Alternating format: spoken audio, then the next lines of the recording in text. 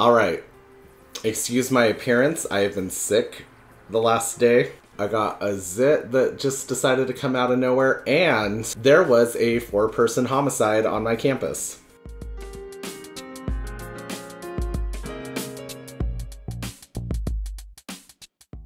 Obviously, I don't want to diminish the 4 lives that have been lost on campus. I don't know who they are. Some of my coworkers knew who they were. They were part of Greek life.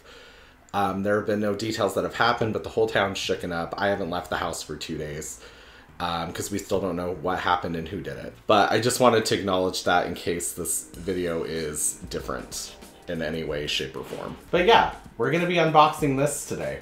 Let me bring you in for a closer look. All right, dumpster divers. So today we are unboxing the Deluxe Ariel gift set. I was waiting for this to come to the USA. I didn't want to pay scalper prices. And I don't know if it ever showed up or not. So I ended up having somebody from London ship it to me. And I would have to say that so far it looks worth it. So I'm super excited to get in here and check it all out. It comes with Ariel in her blue dress, the Prince Eric doll, the boat from the Kiss the Girl scene, and then a couple of her other outfits. So it's a great little set. We have some of that beautiful Ariel artwork, Ariel and her ensemble, Sebastian in the background, obviously. And it looks like a wrist articulated Prince Eric doll. And then here's the back of the box just so you can take a look. And just so you can see that I bought it from the UK, there are a bunch of Euro pricings, which I don't know what that means. And then here's a continuation of Ariel's art on the side. Very pretty, very colorful. But all right, guys, let's go ahead and get this bitch unboxed. All right, guys, and here's the gift set outside of the box. We have her outfits, Prince Eric and Ariel in the boat. And then these little things are supposed to be coming out of the little figurines, but they kept breaking off, so I'll have to super glue them back on. But they're just like little water things that they're spitting out. And then there's Sebastian. Let's take the dolls out of the boat. So the boat is like a bunch of different pieces. We have the paddles with the singing frogs, obviously. And then you can take the boat off of the water stand and it just becomes like a regular boat. And then even like the things that hold the oars, they're pivotal. Like it's a pretty good little boat considering that it's just like a hunk of brown plastic. And then the water base is pretty cute. Like I said, these little guys are pretty fragile and they do break off really easy. So just be careful if you do end up unboxing one of these things that have been out for over a year and it's taken my lazy ass this long to film it. But let's focus on the dolls. All right, so obviously we have another Prince Eric. This is the new one in the boat. This is the one that I unpacked from the last unboxing. And there are a couple of differences here, but not that many. This Eric is looking a little more forward towards Ariel. This one's looking off to the side. This one has more blue eyes. This one has like smaller, more silver eyes and different articulation and everything like that. Okay, and then apparently this Prince Eric has a deeper skin tone than the other Prince Eric you can see there with their arms and hands. Both outfits are held together with Velcro, and then they have slits in their boots. But now the biggest difference with our newest Prince Eric is he is more articulated. So it's the standard where you can move your head from side to side, but not up and down. He is articulated in the shoulders, the elbows, and the wrist. He pivots at the hip. He has a knee bend now instead of a bend and snap knee.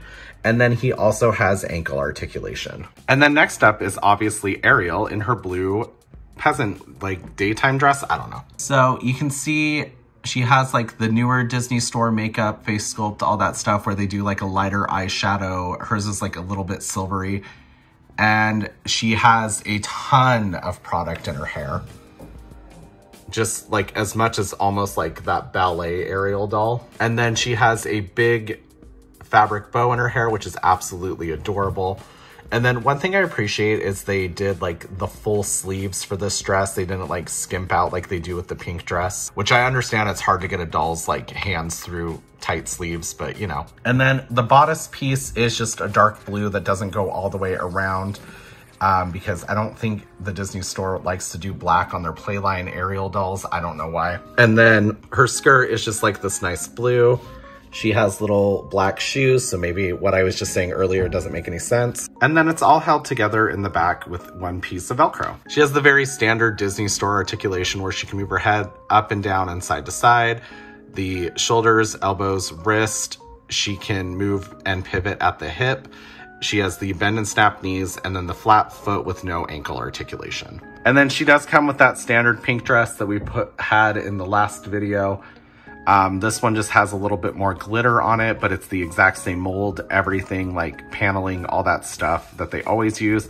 And I'm not gonna put her in the dress because it's a pain in the butt and I like her in her blue outfit, so I'm just gonna keep her in it. And then her tail does come, like I said, where they do the stretchier fabric with the scales painted on.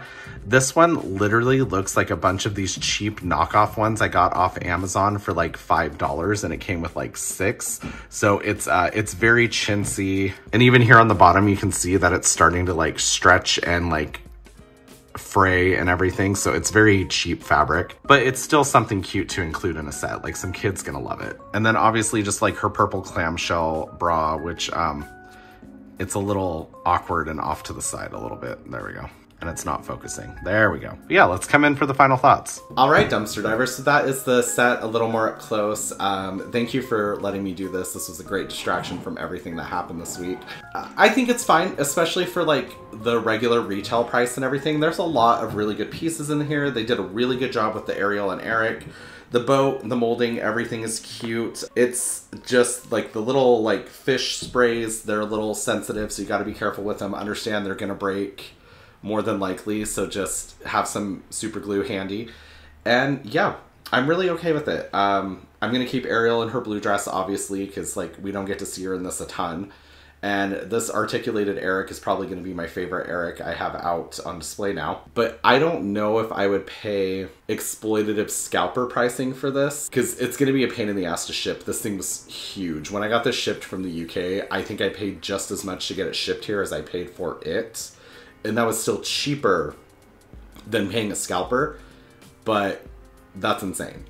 So I don't know. That was like a year ago. I've had this in my closet for a while, just waiting for Ariel Month to show up.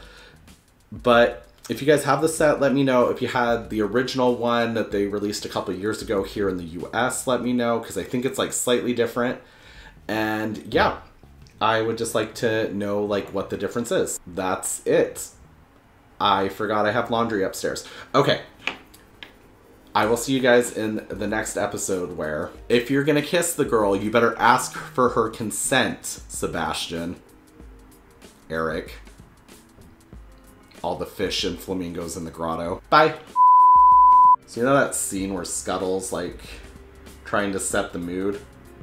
That's how my throat feels right now. I feel like I just got fucking railed by at least like 3 truck stop dads.